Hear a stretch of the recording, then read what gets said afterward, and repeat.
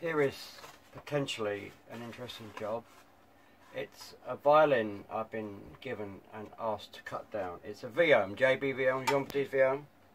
That is a Vuillaume, not a violin with a Vuillaume labelling. It is a genuine Vuillaume. It's a Maggini thing with a double turn and the extra row of purfling.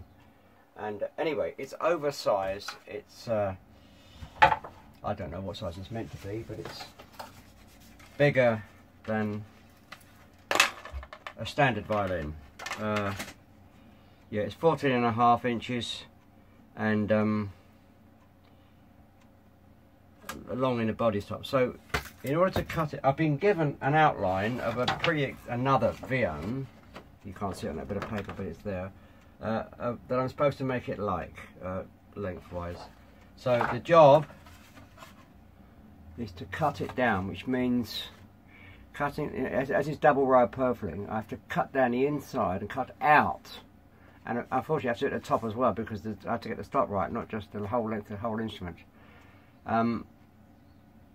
It's potentially very interesting thing to show, and I will be showing you at the various stages. See, that's front and back. I'll cut the front first and get it as near to that outline as I can and secure it with under edging, and it's a bit hard to explain, so I'll have to demonstrate at the various stages exactly what I'm cutting, where and why, and what I hope to achieve.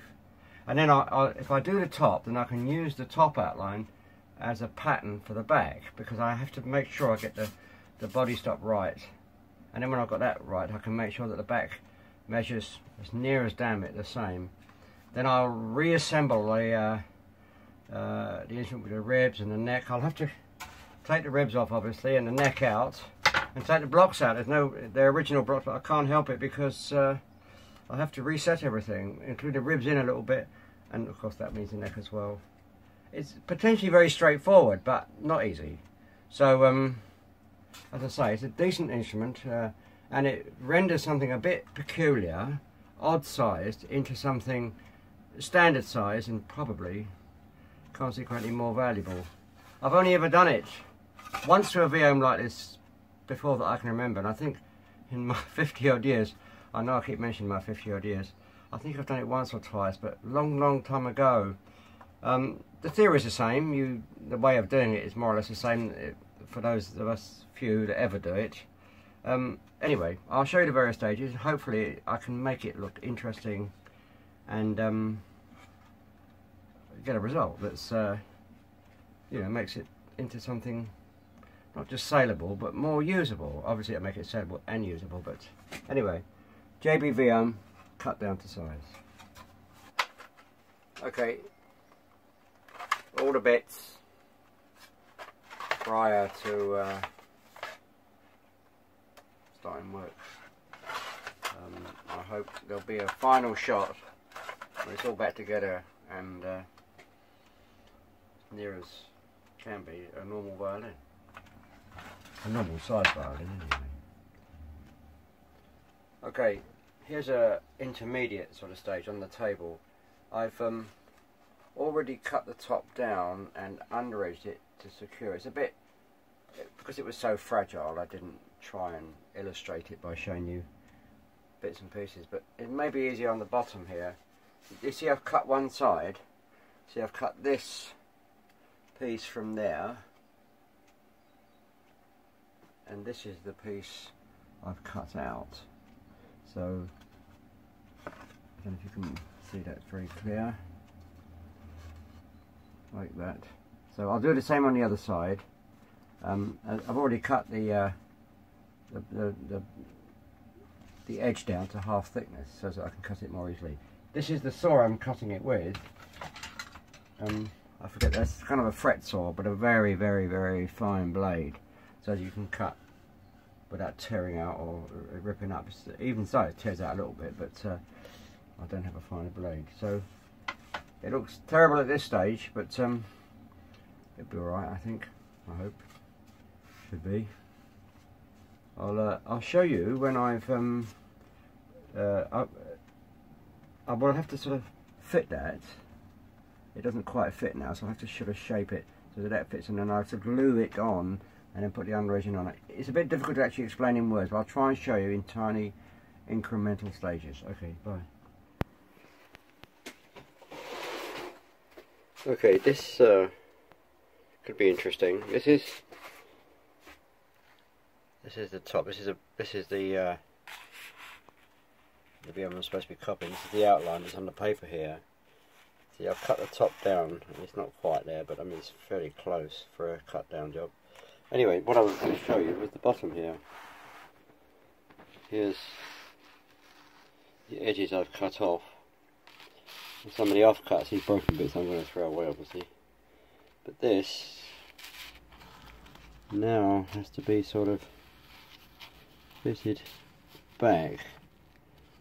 It doesn't fit obviously, but I will make it, cut it, bend it to fit, and then under edge it underneath to hold it, and then touch it in and variously around here to blend it in. Obviously I've done the top already, and you can see there are various cuts and things where I've had to sort of refit it. It looks a bit scruffy at this stage, but this can be made to look good, you know, after it's been filled and cleaned down and touched in again. Fortunately, this is one of those things that's got a lot of fake aging on it. All this is not original. This is not on real aging. It's all sort of been faked on, but that doesn't mean to say it's not a decent Vuillaume all the same.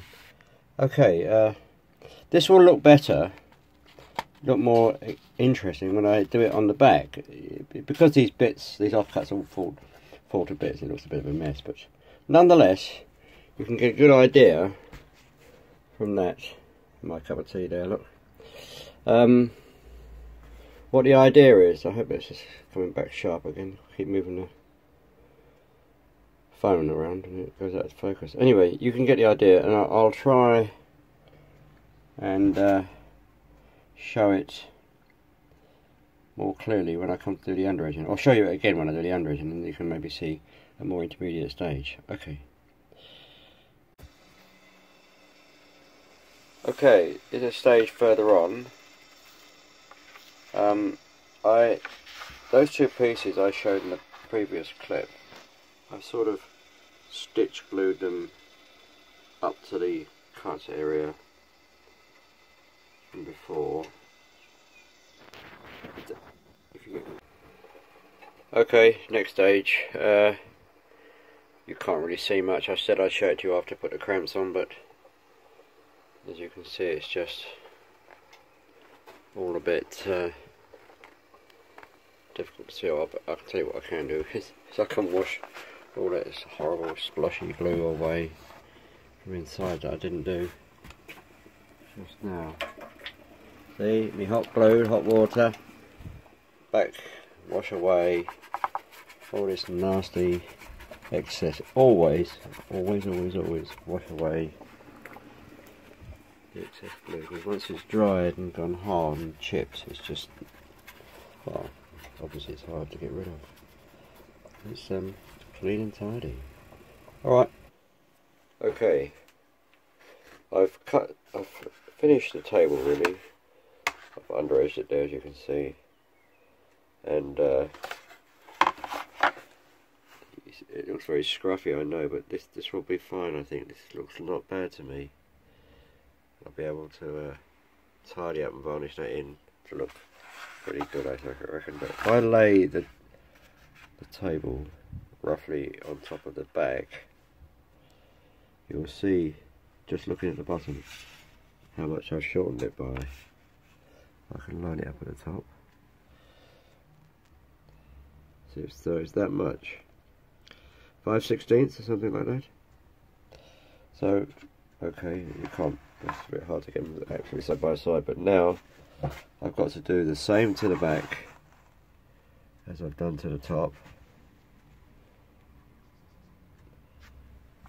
I suppose really, I mean, it does, fortunately the heel's not an original heel, so it doesn't matter if I lose it, which inevitably you have to do, so I'll have to make a new heel, because there's no way of keeping it, but I don't think it matters, but ultimately it wants to be the same size as the table now, and anyway, the same job. Then I will have to reassemble the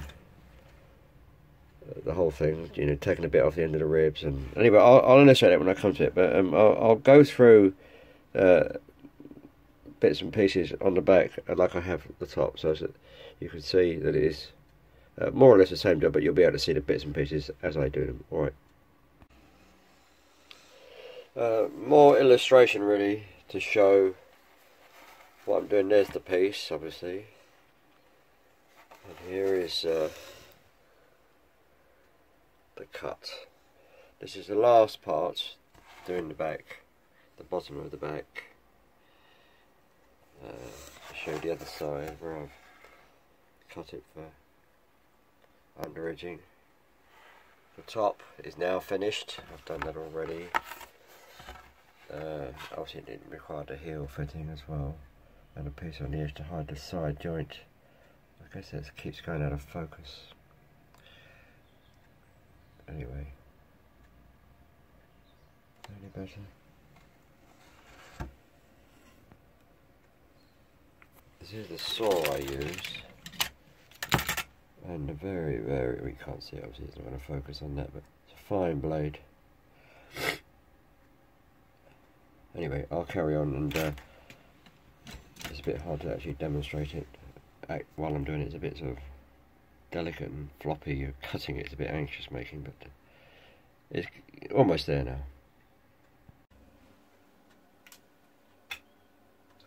I know you can't really see because I can't get my setup close enough to illustrate sort of over my shoulder what I'm doing, but to give you an idea of the setup, I've got a bit of wood cramped to the bench, and I'm, you know, sawing away like so. Got to keep blowing the dust away, or I'll lose my line. Anyway, I don't know if you can see that. That's where the blade is. I've gone and broken it. Okay, this is the back with all the bits cut and just assembled in place. Obviously the job is to take these out.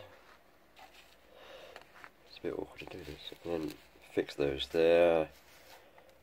Well, fit them really. I've got to fiddle about to get them to look nice, snuggle up a bit.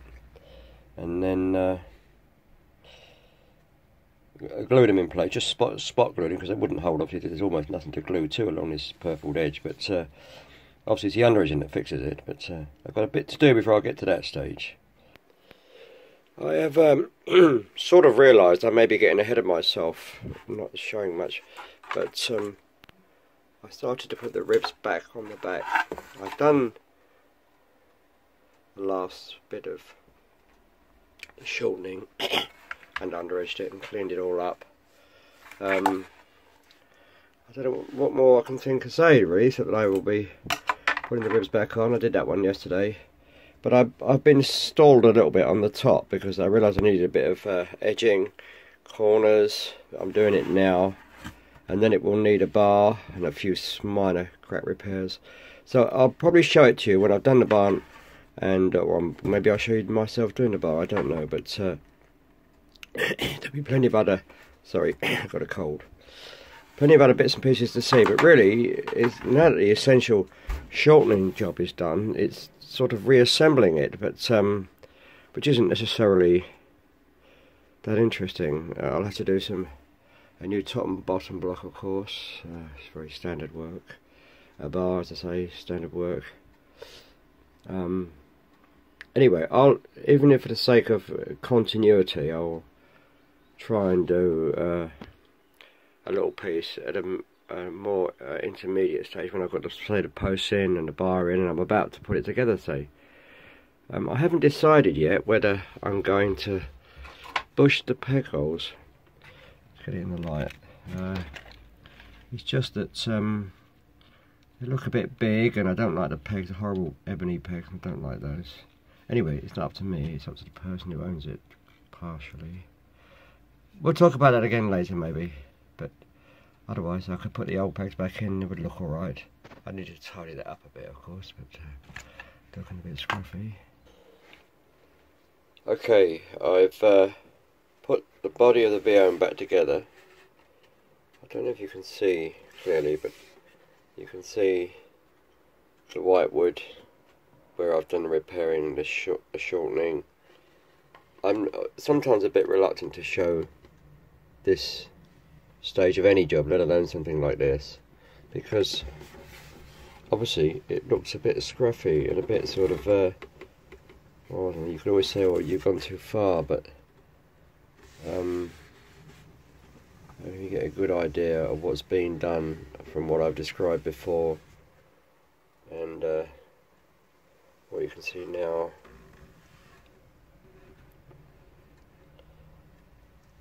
But what I'll do is I've just done a final clean-up on the woodwork job. If you can see that very well.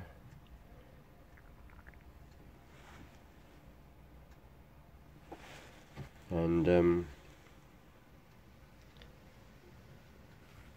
prior to the varnishing, yeah, I'm sure you don't want to see my cup of tea, but anyway, you can now. I can't. I'm not going to redo the sequence. A few minor cracks there that I've repaired. The same view on the back. My new heel. The old heel wasn't an original heel anyway, so I've got no particular qualms with just doing a new one.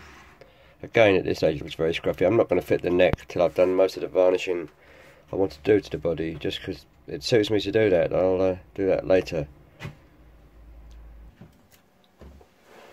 I thought I'd do a second sequence of showing the Vuillaume. I'm not sure if the other one looks so good, but I hope that can focus on that. I can't tell without my glasses on. But the white wood, the new wood that's obviously part of the shortening job, just to show where there is white wood and where I've had to do, say, bits of edging, corners. Close. Get that all focused to show. As I said on the other sequence, it can look very scruffy at this stage, and I'm a bit reluctant to show because it might give you the wrong impression of how it's going to finally look. But I'm fairly ruthless at this stage. So I don't want any bad or lumpy joints or out of shape bits to show. I want to go back as far as I can. There, so it's all horribly bloomed here and there too. You can see those sort of white patches that will polish out, I hope. They usually do.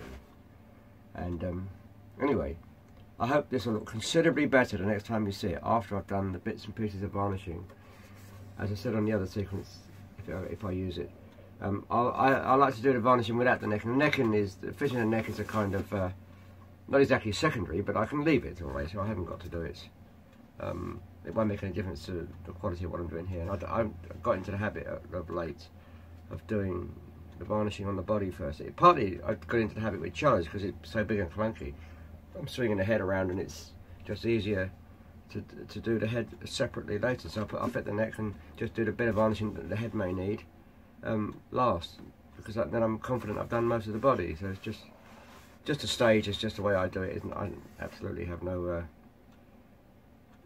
issue with doing it either way. I've just now got into the habit of doing it like this, but I'll show you afterwards, and with a bit of luck it'll look considerably better. Anyway, it measures up right now. That's the important thing. Once again, I'm not really, so it measures the 14 and a 16th as opposed to sort of 14 and a half that it was, and it doesn't look the outline doesn't look too awful, does it? This is definitely a bit wider across here than the average violin, but everything else is pretty much the same, and the stop length, importantly, is the same. Anyway, we'll see it later. A bit of an update.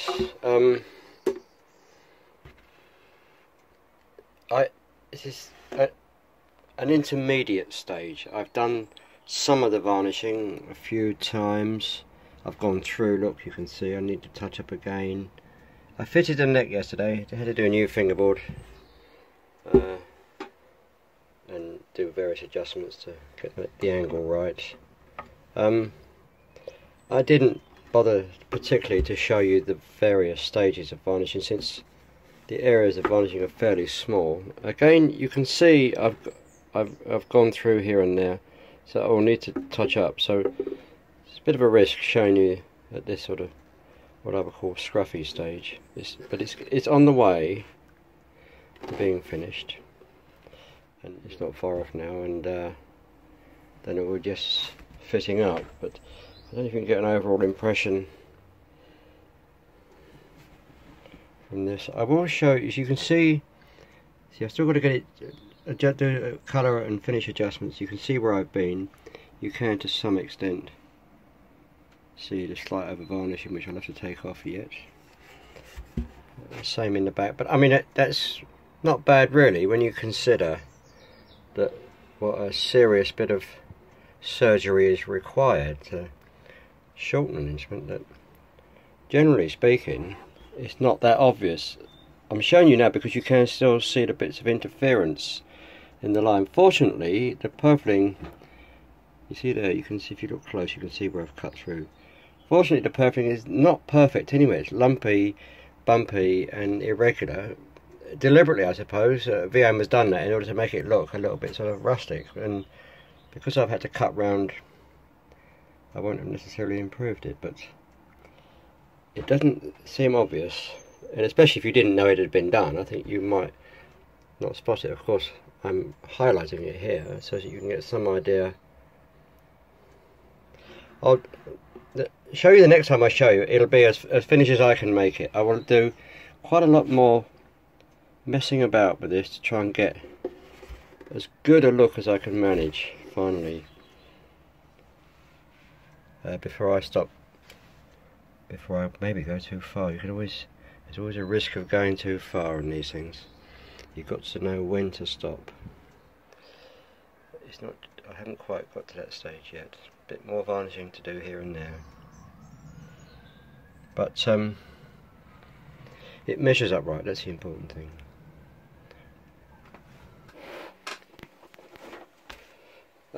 This is the Vuillaume finished now. I didn't show too much of the intermediate varnishing stage because it was varnishing in very small areas and very not, I don't think, a particularly interesting example of techniques of varnishing. So I'm sorry I've sort of, it is, you know, left it to this stage, but I'll have to finish it off. It's just a standard setup, and the only other thing I've done since I last showed or spoke was to make a new fingerboard. So, which is now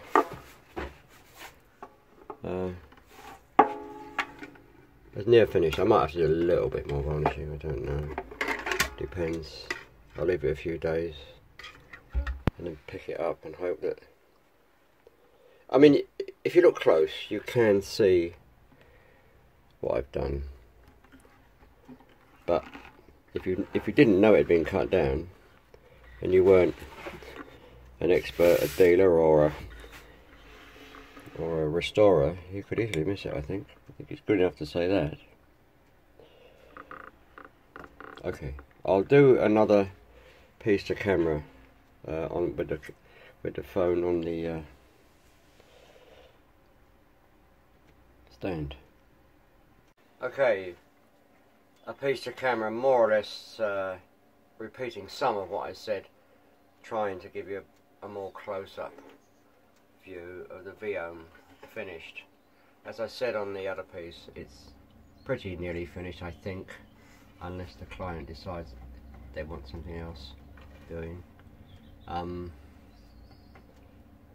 As I said on that piece, the details of the varnishing job around the cut down are not especially illuminating or interesting. If I do something in the future about varnishing, I wouldn't use a job like this to show you, because you just can't see enough, and I can't demonstrate well enough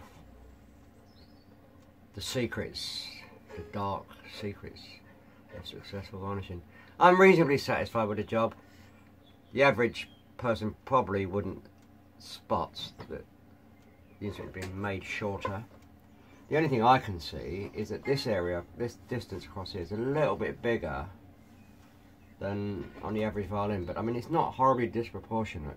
It doesn't smack you in the eye as being a little bit odd looking. And now is a usable standard length, body and neck and stop length, so as to pick it up and play it will feel like any other violin, and is a Vuillaume, and one of these strange Brescian type Maggini copies, but a Vuillaume nonetheless, and a more,